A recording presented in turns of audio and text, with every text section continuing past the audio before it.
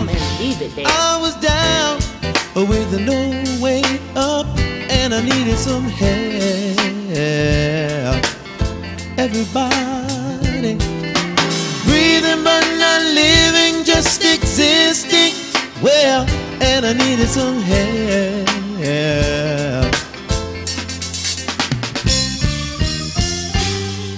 Somebody told me that Jesus will set you free. I tried it for myself, and now I know what he did for me. Hello, I am Pastor James Allen Dunkins. I'm the senior pastor of Shiloh Baptist Church, one church in two locations. I am so glad you decided to join us. Check out our program, check out our viral worship, check out our church in general. There are a lot of great things happening at Shiloh. Please go to our website and see some of the great activities that we are doing here in our area. Some of the things that we are doing to reach people for Christ. We are a kingdom church who believes in kingdom building, who is helping to change people's lives. Check out the message today. Go to our website. Check out our other messages. We are so glad to make you a friend of Shiloh Baptist Church. God bless you. This is Pastor Duncan saying, have a blessed day. Hallelujah. Come on, let's give God some worship.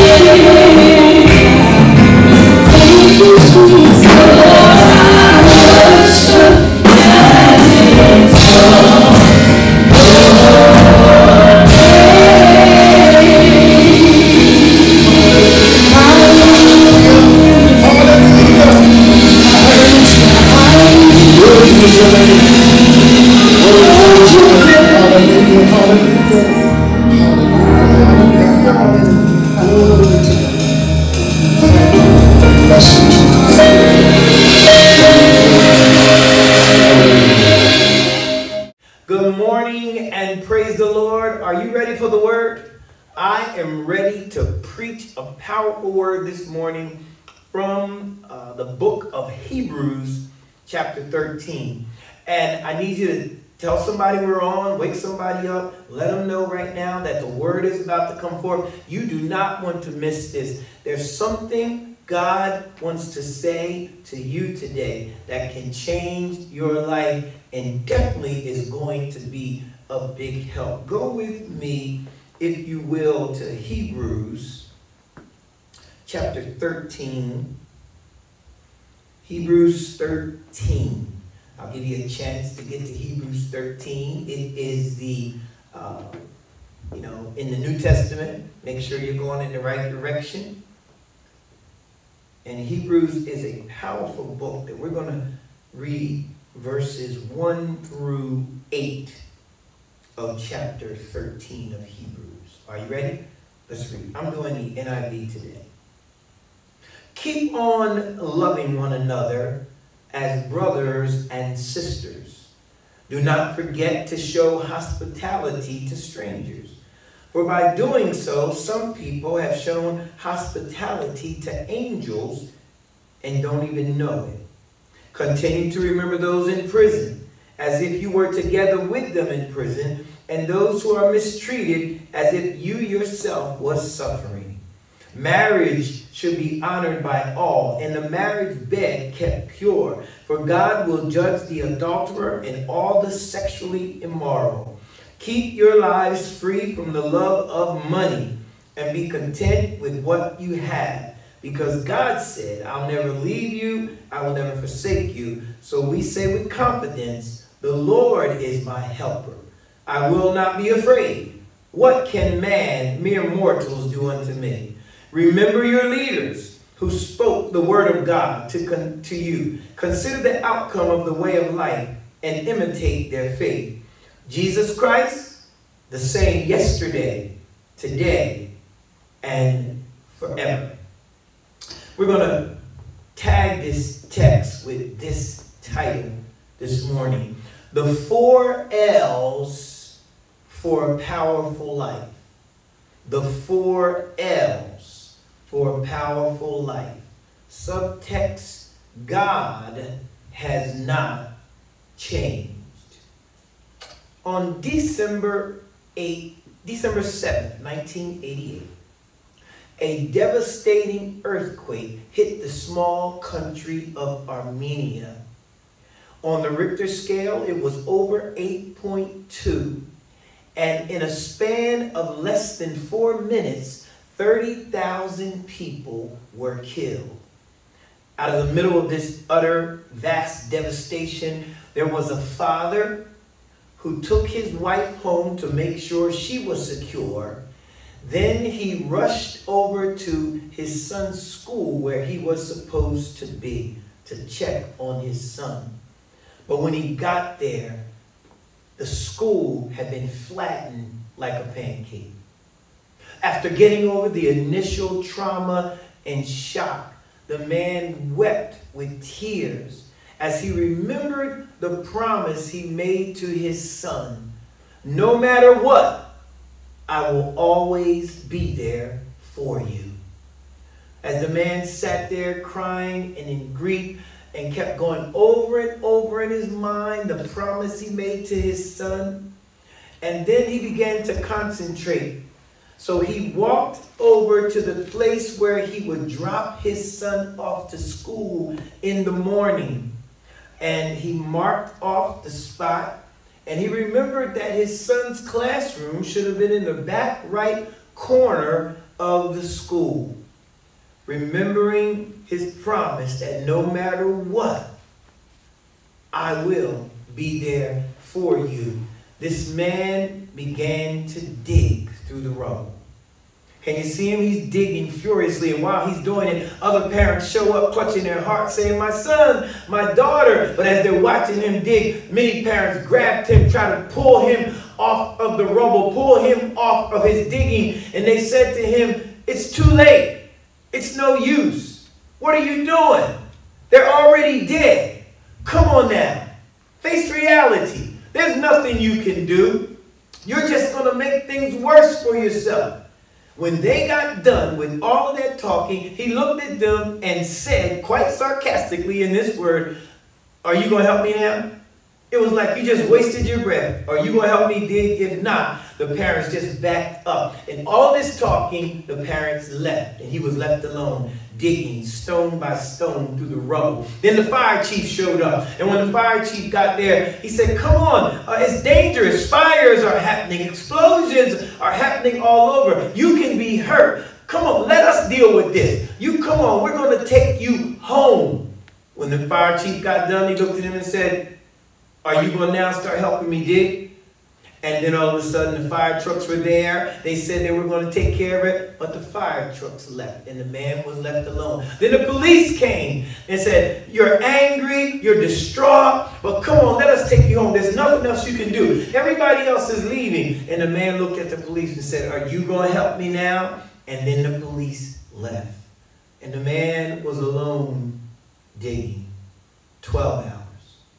24 hours, 36 hours. On the 38th hour, he lifted a boulder and heard the voice of his son. He said, Dad! And he said, Armand! He called his son's name real loud. He said, Dad, I knew you would come. I told the other kids not to worry. I told them that if you were alive, that you would come and save me, and they would be saved when you came to save me. And here you are. You did it, Dad. I told them not to worry. You made a promise, no matter what, that you would be there for me. And the dad just smiled and said, come on out of there, son. He said, well, look, Dad, there's 14 of us left of the 33 that were in the room. When the earthquake hit, it made like a ledge and a triangle, and we were safe underneath of the other boulders. He said, but we're scared, we're hungry, we're tired, but we're alive now and so happy to see you. Thank you for keeping your promise. And then his dad said, well, come on, let me get you out of there. He said, don't get me first, Dad. Get the other kids. I know you're going to get me because you never let me down. You made me a promise. This is a true story, but it also, this father demonstrates the love and faith that this father had in keeping his promise, the faithfulness of the father. This young man is demonstrating or represents how we are supposed to act. No matter if the earth falls in, no matter what happens in our life, we are to trust that God is going to be there. That's the essence of this message, so you understand that no matter what happens in your life, God is going to keep his promise. He's going to keep the promises he made to you as things change. We are in the midst of a pandemic. We're in the midst of a world that's changed. We're in the midst of work is different. Jobs are different. The economy is different. Our houses are different. Our churches are different. And some of us are going through a lot of mental stress and problems, but can I assure you this morning? Can I tell you don't worry? Because there's one thing you can be assured of based on this text, and that is our God never changes. The 8th verse of this 13th chapter is a verse we'll single on, which is part of our subtext. Look what it said. Very important words. Jesus Christ, Hebrews 13:8, the same yesterday, today, and forever. Isn't that powerful?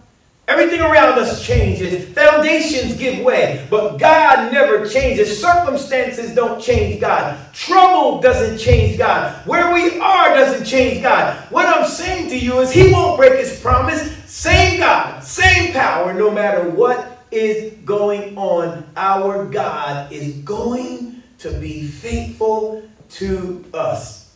The same power that kept you before this pandemic, the same power that kept you before you were sick, the same power that kept you is the power that's going to keep you. Our God is the same. It takes power to be the same. None of us can say we're the same, but God is so perfect in his divinity that he does not have to change. He has no reason to change. He has all power in his hand. He has everything you need. Can I tell somebody this? Shout it out. God has everything that you need. The Bible tells us quickly, you can peruse the Bible. Everywhere you look, it tells you my God is a God that doesn't change. Malachi 3:6. He said, I am the Lord who changed not, and it's because I don't change that you are not consumed, O sons of Jacob. I know that's not news to anybody, but the only reason you have not been consumed is because God has not changed. What it means is when I was changing, when you were falling, when we couldn't make it, God was the same, and he held us while we were trying to be scared and fearful. God said, the only reason, listen to me, that you haven't been consumed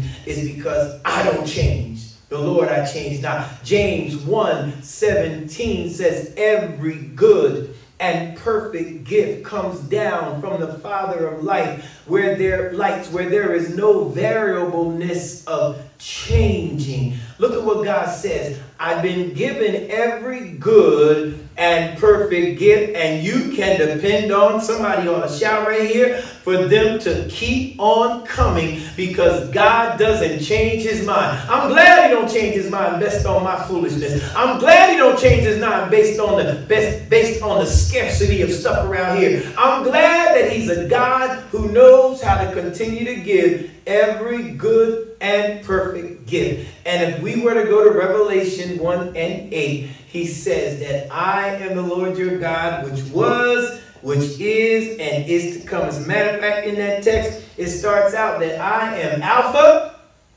and Omega. Our God is the beginning and the end. This morning, my brothers and sisters, take courage as you get yourself built up to understand something. We serve a God that nothing moves him. Nothing changes him. If he made a promise, he is going to be there to fulfill it. There's a story that goes, there was a little boy who was 8 years old. He wanted to go to a birthday party.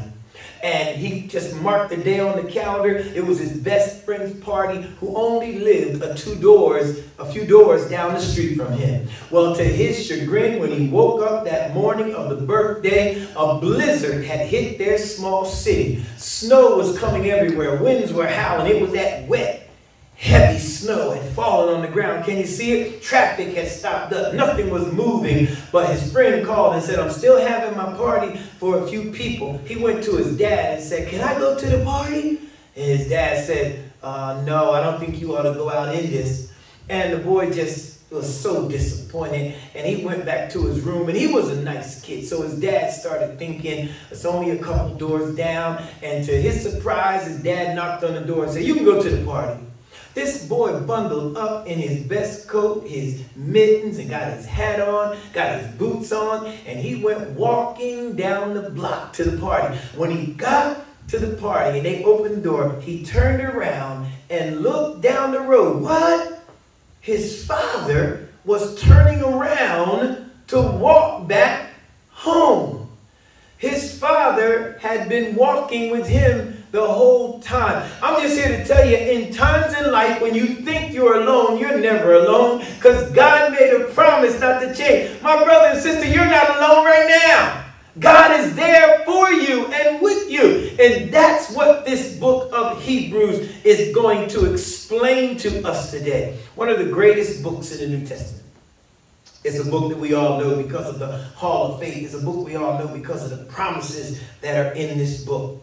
But the reason for writing this book was because the writer, the author wanted the people of God to know, although the bottom is dropping out, although you're under persecution, although you're being persecuted constantly, you need to understand one thing. My God, you can depend on God's steadfast love to hold you up. And you need to know, now that we have Jesus Christ, that this New Testament promise of God is built on stuff that'll stand. It's not built on bulls and goats and birds and sacrifices. It's built on the finished work of Jesus Christ. Did somebody hear him say, it is finished? What are you looking for? Whatever it is already finished, because that's the kind of God that we serve. So the challenge that this author had was to write to a group of Christians who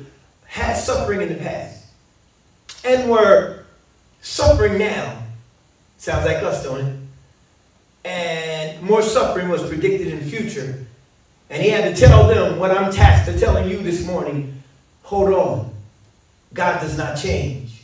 So this author, we look at this book. Theologians don't agree on who is the author of the book of Hebrews.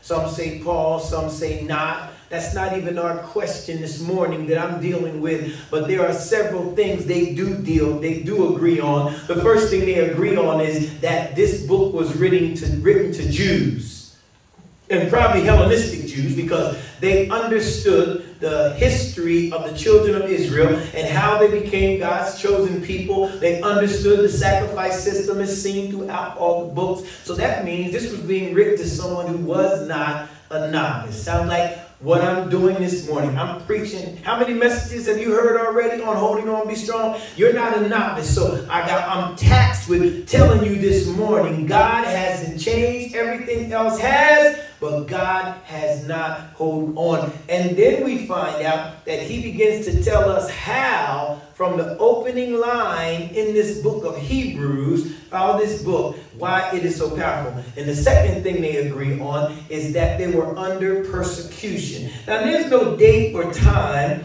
as for how, when this book was written, but we do know there were several waves of persecution that were done to our Jewish people where they lost everything. And this is one of those times. But Hebrews chapter 10, in the looking at this text, tells us that they were under persecution. The 32nd verse says this. And I like this 32nd verse of Hebrews chapter 10, because what it does, it reminds me, aren't we sometimes, when we first got saved, we're strong?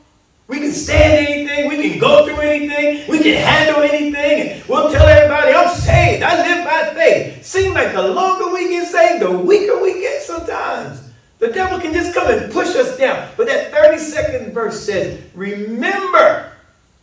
Look what he said. Call to remembrance your former days when you were first illuminated, where you had a great fight of affliction. Watch this. And you endured every affliction that you went through.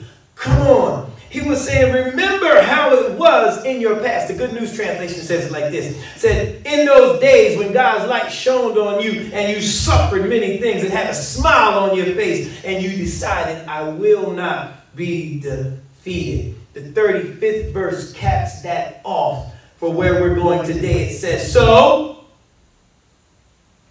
don't cast away your confidence.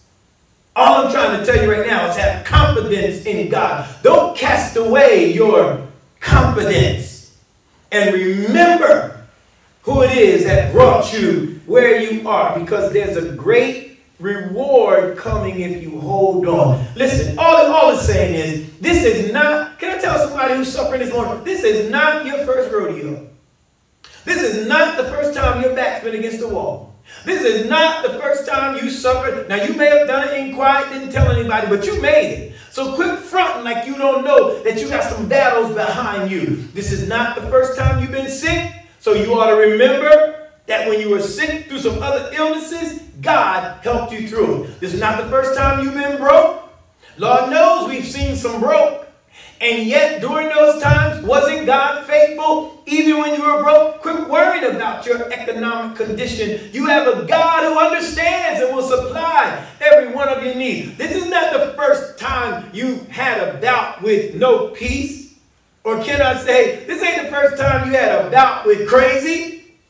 And even when you did, you got through those other times of crazy. Don't let this crazy time kill you. Don't let this time stop you. I know this is not the first time you were up all night or you had some struggles. Hold on, my brothers and sisters. I'm being very serious now. If it takes 10 days, hold on 10 days. Take 30 days, hold on 30 days. You know why? Because if you don't change, my God can.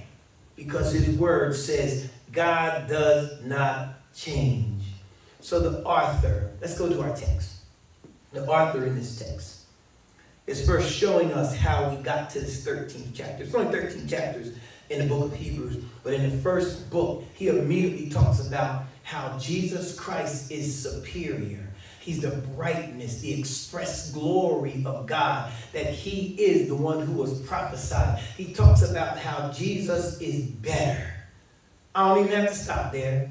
Because any true believer will tell you, if you have not tried him yet, isn't Jesus better to you, better for you, been better with you than anything else you've ever tried in life? The author expressed that in that first chapter in the introduction. He was saying, y'all, you just need to understand Jesus is better. Then he went through the subsequent chapters breaking down the Jewish faith, telling them what Jesus was better than. In chapters 2 and 3, I like that. He said, Jesus is better than the angels. Now, I know you love angels, and angels were considered to be a great sign. If an angel showed up from God, it meant you were in God's favor. It meant you were somebody.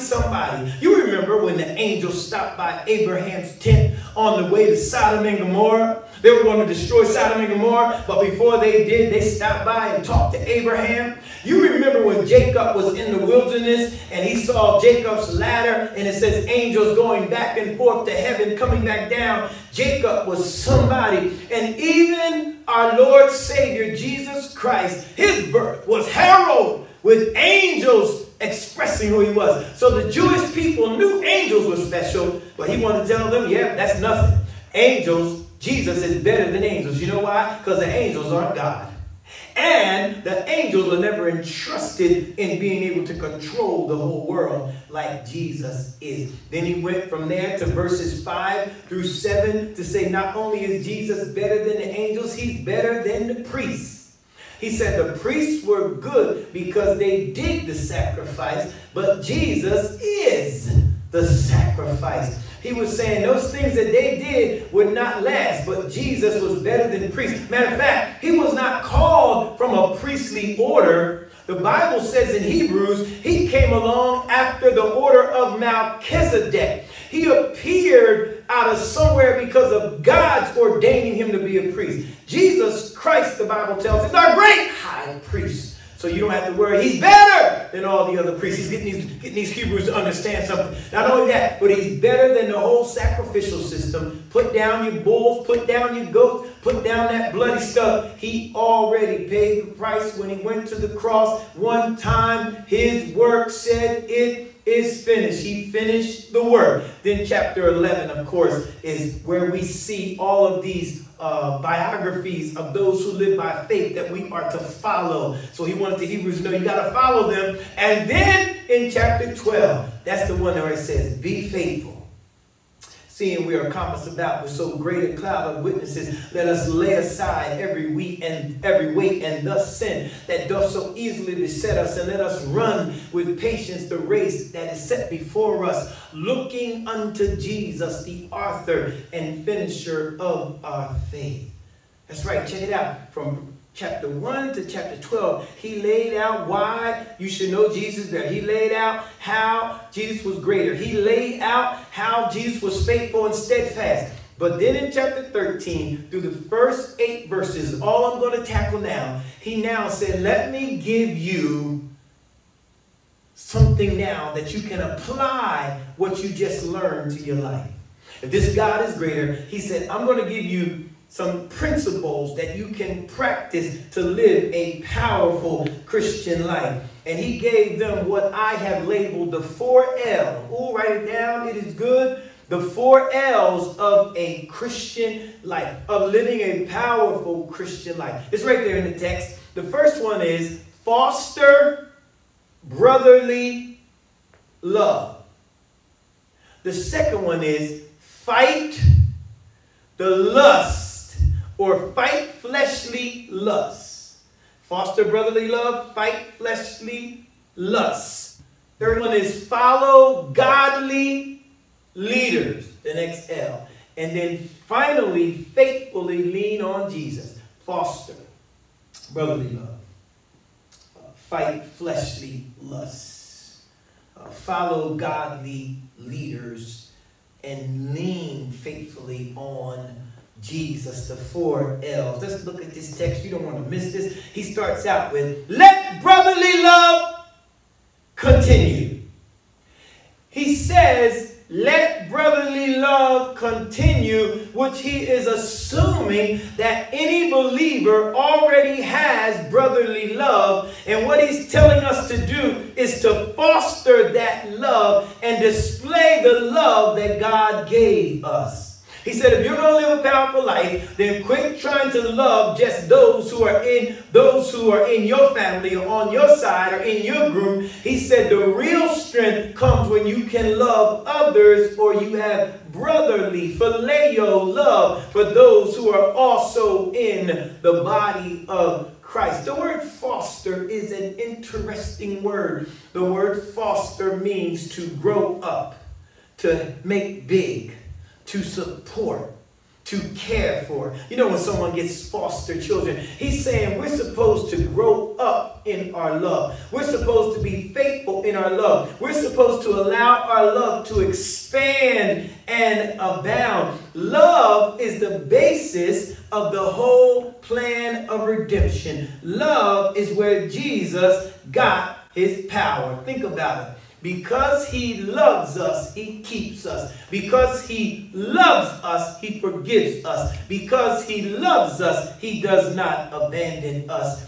When he was leaving here, he told his disciples, I don't give you a new commandment. This is an old commandment from the beginning, that you love one another. Watch the caveat. As I have loved you. Love one another as I have loved you. But then he caps it off by saying, and this is the only way they'll know you're my disciples, if you love one another. You ever seen a mean, cantankerous, disgruntled Christian who say they love God but can't love people? I got news, it don't work. God said in his word, how can you say you love me if you can't even love those who are around you? You have to learn how to love, because love is one of the most forceful and powerful weapons in the world. Love will make a man and a woman put their house up to save their addicted son. Can I tell you this? There was a son who was addicted to drugs, and he had gotten drugs from some dangerous dealers, had not paid them. As a matter of fact, continued to use their drugs, try to sell the drugs, but he owed them over $10,000. And the drug dealers had put a word out that we're coming to kill him. He was addicted using drugs, but he went out and took drugs and tried to be a drug dealer.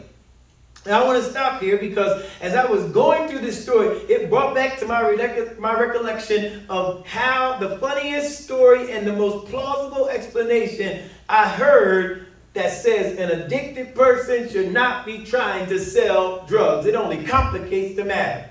It came from one of my dear deacons of this church, one of the most faithful, hardest working deacons of this church, Deacon Wayne Edwards. He has passed since then, but his memory will always live on from the kind of life that he lived. But I remember Wayne and I were riding, going somewhere, and we started talking about our BC days.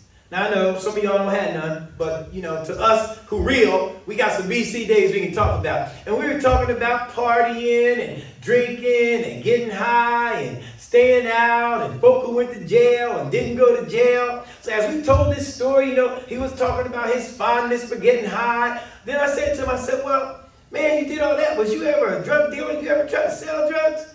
He said, no, emphatically. I was smart. He said, man, I want you to know, can't no monkey sell bananas? I fell out when I heard that because it is so true that you can't be in needing something that you're trying to sell and be addicted to it. Well, anyhow, let me get back to the story. That just came in. And this young man's parents got wind. They heard from their other child that the dealers were coming to kill him. They got the child to get together and they bartered a deal. They went and took a second mortgage out on their house to pay off their son's drug debt.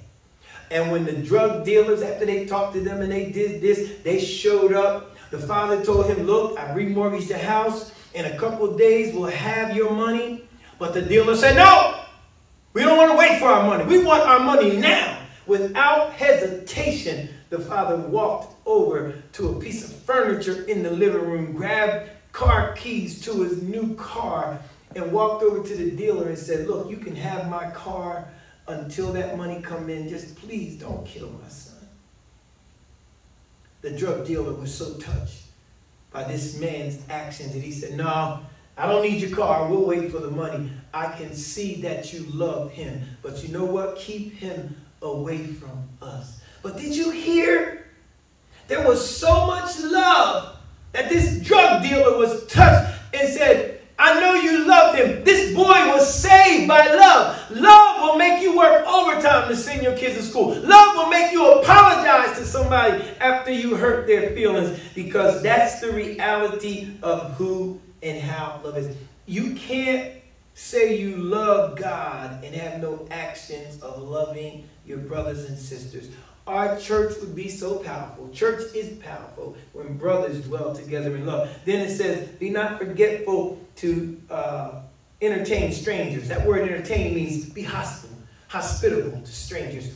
Here's what he's saying, that if you're going to love, it can't be just your clique.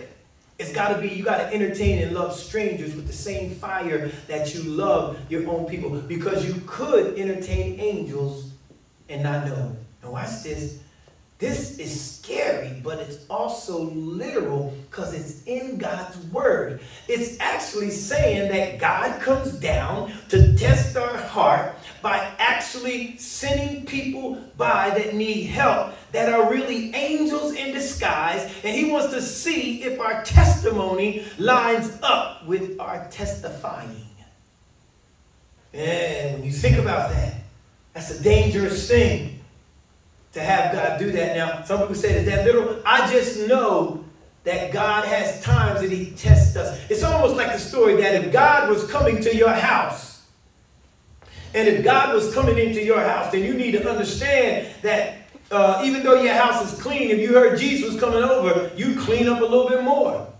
As a matter of fact, if you heard Jesus was coming in, you watch what was on your television. You turn off Tyler Perry's Sisters.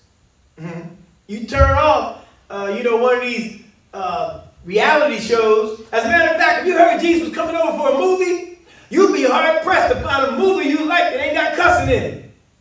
As a matter of fact, you be sitting there, and every time a cuss word come up, you say, oh, Lord, Jesus, I don't know what happened. Look, all I'm trying to tell you is quit acting like you're perfect and learn to be hospitable if you have real love to everybody. I can remember a time when back in our early marriage, we were really tight and broke. We were living with my parents, as a matter of fact, in their basement, trying to save up enough money to get a place of our own. 2 small children, and one of them was in the hospital not doing well at all. My wife had been sleeping there and staying with our daughter as they were trying to get her well. And I remember that I went to pick her up, and it was already late. I was bringing her clothes, and she decided, I talked her into making sure she went home and got some sleep. Well, when I was coming past 7-Eleven, there was an old gentleman there.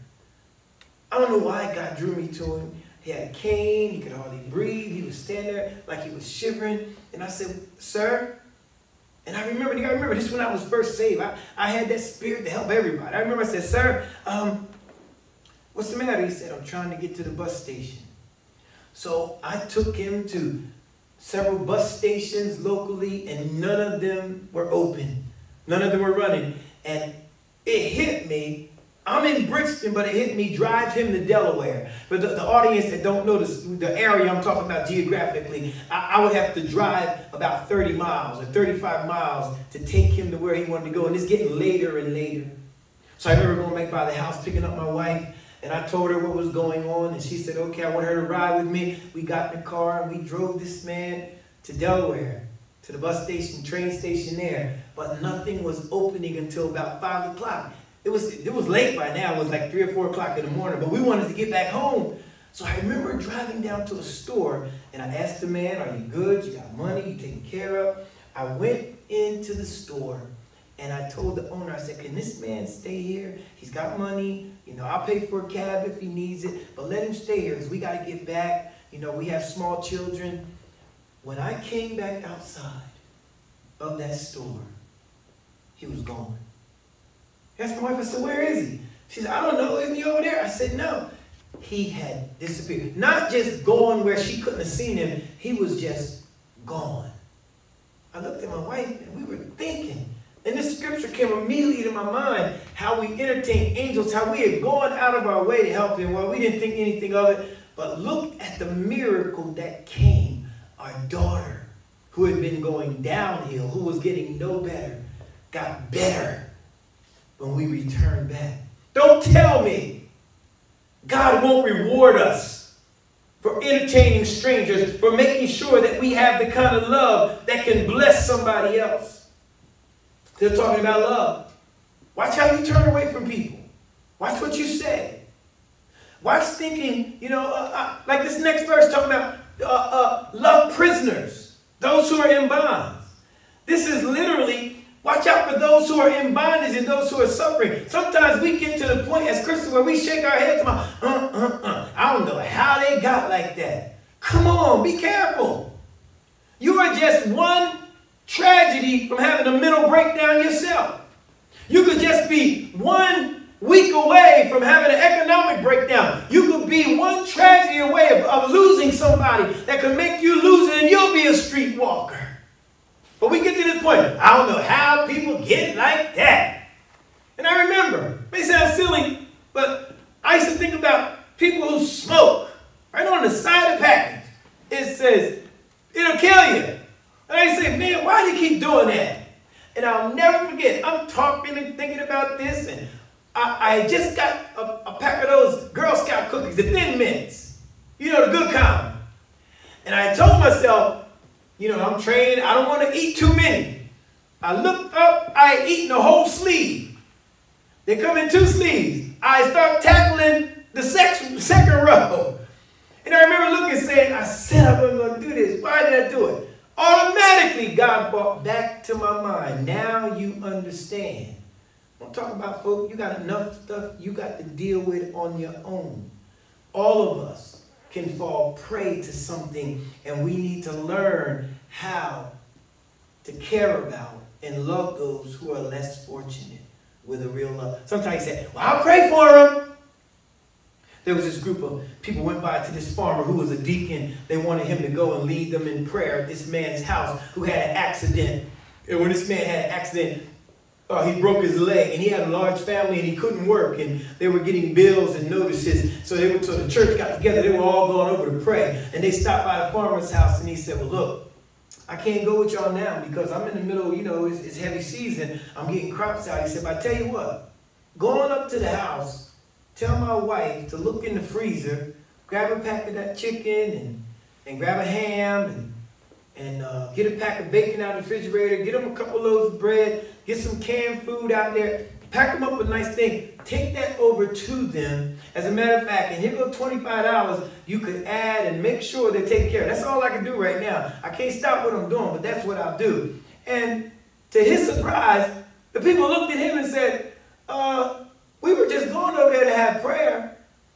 He said, he looked at them and said, what I'm about to say to you. He said, sometimes the best prayer is to be the answer to the prayer, and not just pray. Sometimes you got to be the answer to the prayer. We just want to pray for people and then let God do everything. God says sometimes you got to be the answer to the prayer. Reach out and help somebody. A prayer can't put food in an empty stomach. Take some food over there if you got some. Help them out. The problem with us is God said that is how you show real love. Fleshly lust, verse 4. Marriage is honorable and the bed undefiled. Whoremongers God will judge. Control your lust, the second L. First L, love. Second L, lust. Control your lust. What does that mean? God is saying, I honor sex only in marriage. Now, this is tricky. I'm not saying God will condemn you. I'm saying that you have to follow what the Word of God said. I'm not getting into LGBTQ and same-sex marriage and all that stuff. All I'm telling you is what the Word of God says is you got to honor the Word of God. I'm talking about living a powerful life. You got to control your lust because God said that the bed of the married is undefiled and He honors sex in a marriage bed. Now, you need to understand something. I'll never forget, there was an LGBTQ person that joined our church. That's right. We let them come in, take membership, and we let the people come in. And these people joined our church. And as they joined our church, we didn't put no special hindrances on them, but I continued to preach the word. And I'll never forget when one day she came to me and said, Pastor, I am so glad that you don't condemn us like the rest of these churches do. And I'm so glad you let me be a member of your church and you love us. And because he has said it that way, I had to say it this way. I said, now I need you to understand, I do love you. And you are welcome in this church like everybody. But I need you to know something. I don't agree with everything you're doing. Oh my God. She got indignant, please hear this, y'all, and said, that's deceitful. You had me thinking that you understood and that you agree with me and that you love me. I said, hold it, hold it, hold it. You better quit. No. Quit whining like that. That's not true. Think about what you're saying. If I had to agree with every member that's in my church, I wouldn't have a church.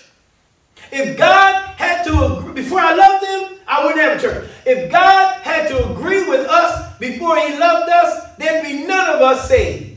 Because love supersedes grieving. Love looks over faults. So I didn't deceive you. I'm just telling you, I love you, but I got to stand on what the Word of God says, and I will always love you. But don't worry about it. Nobody's perfect. Just keep listening to the Word of God. And you will have to deal with that between you and God. But let me deal with the married folk for a minute. Married folk says the marriage bed is undefiled. That means what they're really saying is that God honors sex in marriage. And if I can put it in James Dunkins translation, God loves sex. Because remember, marriage was for several reasons. I know marriage was for procreation, and that's true. But also marriage was for pleasure. God made marriage pleasurable. Somebody want to challenge me on that? Come on, get out of here. You know that if every time you had sex, you got pregnant, you'd stop having sex. You knew that if every time you had sex, a child was born. I am going to abstain the rest. I don't want no more kids. Hallelujah. So what am I trying to tell you? God has said sex is pleasurable in marriage, and because I'm going to tell you why, it's because sex is what consummates the oneness, our spiritual oneness, through what God was doing in our life. Lust. Let your conversation be without covetousness. Watch this. I'm almost there. And be thankful with the things you have. Following the text. We're still on lust. Here's what he said. He says, don't get caught up in money. You can't love God and money. Don't forget your purpose. Because God can make you rich, don't mean that you ought to take your focus off God and just want to be rich. No, God said, what you got to learn how to do is put things in its proper place, and God can make you rich. Come on, somebody give me a hallelujah right there. Understand what I'm saying? We get caught up in wanting things because God gives us things. Then he can't give us things because we get caught on the things. There is a true story about a preacher who went to Atlanta several years ago. And he was looking through the phone book to find a restaurant. And he found one called the Church of God Grill. And he said, that's interesting. So he called the restaurant and said, I need to make a reservation, but can you tell me how you became the Church of God Grill? He said, oh yeah, we got a small little mission church down here that we had started. And at the church, we would sell chicken platters to, pay the bills, help pay the bills. And people really love the chicken. So we cut back on some of the church services and just start selling chicken. The restaurant started booming. After a while, we closed the church and opened up a restaurant. We just kept the same name, Church of God Grill. I know it sounds crazy and funny, but that's what some of y'all did. You got the name Christian, but your allegiance is to your things. You got the name Christian, but your allegiance to what can I get? God got to barter you before you even show up. You'll get upset if you don't have the things. So we got to realize it is sometimes the things that steal us and make us forget our purpose. So if you want to be a strong Christian, don't let the lust for things and the lust for sex kill your body. And you need to understand not only lust, but he says, follow godly leaders. I'm not going to stay here long because people will think I'm self-aggrandizing, but understand me truly. God said everything I do works on order. There are some Christians who wear their rebellion like a badge. They don't follow leadership. And the text is very clear. It says follow godly leadership. Watch their testimony. Make sure their word their life is leading where they're going. And if so, that's who I set you to follow. But there's people that have cursed their own self by saying, well, I ain't got to do that. He put his pants on just like me, or she. Who she thinks she is, who he think he is. And we can't have any order. And God already told us, I'd rather have obedience than sacrifice. Think about it. You go to the Old Testament and you will see the children of Israel fell in the wilderness. You will see King Saul lost his kingship, committed suicide because he tried to be disobedient to God and still be a king. Listen to me. All of us, you, me, all of us. Go to the New Testament. Ananias and Sapphira. Soon as you decide, I'm not going to follow anything, you just lost your way. And that disobedience brings in bitterness. And it takes you to a place where God cannot help you. All of us, myself included, have to remember that we can't be rebellious to God and expect his blessings. I know this part is hard. Don't turn back. Listen. Remember the man with the 1 talent? He buried it. And he was kicked into outer darkness. Why did he go to outer darkness? He didn't go into outer darkness because he did anything wrong. He went to outer darkness because he did nothing. Because he had a gift. And he decided when he was going to use it. And God said, no. If you got a gift that belongs to me, you want to have a powerful life? Follow when you don't feel like following. Follow where God has placed you. Follow godly leadership. I'm closing. Brotherly love. Watch the lust of your flesh for things. Make sure you don't come so rebellious you don't follow leadership. But here's the end of it all. Jesus Christ, the same yesterday, today, and forever. Here's the shout. Don't keep climbing the ladder of success and get to the top and find out you had your ladder leaning against the wrong building. Many people have done that. They've turned other things into gods. And they have forgotten that the only sure foundation, the only thing that doesn't change, the only one who could take them through is Jesus Christ. He always has the same power. He always has the same mindset toward us. He always has the same love. He always wants to get you out. He's always interested in how you're hurting. He's always interested in how you're suffering. He's always there when you turn around. After you walked away from him, he'll still be waiting when you turn back to him. He's always there to pick up the pieces. He's always there to love you when you're unlovely. He's always there to build you up and bring you back and help you out. Whatever you need, the only person you can count on to always be there is Jesus. Somebody ought to realize you tried everything else, but he is the only one. And the reason he's been so faithful is because he's the same. He doesn't change. Yesterday. You trusted him yesterday. You can trust him today. And forever. Whenever you come to your senses, you got a God that don't change. And they were telling him in the book of Hebrews, the author was letting them know, you got to live. Here's some practical principles. Love. Fight lust. Follow leadership. And lean on God. The 4 L's of a prosperous life. I know I'm over time, but I just got to tell this, and I'm done. There was a young man about to be sentenced to the penitentiary. The judge was shocked to see this young man in front of him. And he looked at him and said, I know your father. Your father is a legal scholar who has wrote great books on the law. Do you think he'd be proud of you right now? And the boy didn't say anything. He said, I'm asking you, do you remember your father?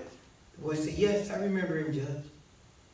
And the judge was about to pass sentence, and he said, you know, I know your father well, he said, and I just need to know, how do you think your father would react to where you're going right now? And don't you know what I'm saying? Do you even know your father? And the boy said something that the judge never expected. He said, yes, I know him. He said, I know that when I came to him for advice, he was writing one of those legal books you were talking about. And he told me, get away from here, boy, I got to finish my book. And I remember when I went to him needing help, and he said, look, I'm about to start this other book, and then I got to go. And so you knew him as this great legal scholar. I knew him as a lost relationship. The judge said, won his life, but lost his family. No trade-off. Listen to me. Has God been knocking? And you say, get away from here, God. I'm busy right now. I got to finish this. Has God been coming to you saying, I know how you could be better, but you say, Lord, I don't want to hear you now. He was trying to lift you out, but you didn't have time because you wanted to lean on something else until you fell through. This is Pastor Duncan saying, please take this message. Understand what the Lord was telling us this morning, the 4 L's to a powerful life. And remember, God does not change. God bless you. Have a great day. Take it to him and leave it there. I was down with no way up, and I needed some help. Everybody breathing but not living, just existing. Well, and I needed some help.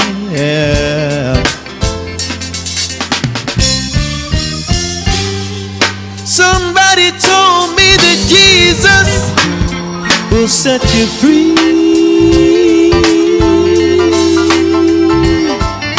I tried it for myself and